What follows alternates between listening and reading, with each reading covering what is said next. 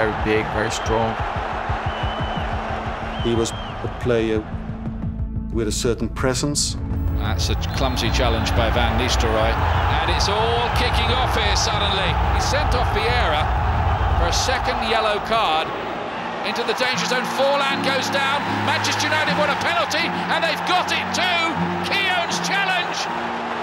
There was that enormous respect that they were very good football players. But at the same time, hatred, if you want to say a really strong word, but there was a dislike of each other. How big a moment is this in this season's championship? And he's hit the underside of the bar! Amazing! Yeah, it was good he missed that penalty. That is the final whistle. It was very nearly the last kick. And Van Nistelrooy is getting shoved around now by the Arsenal players.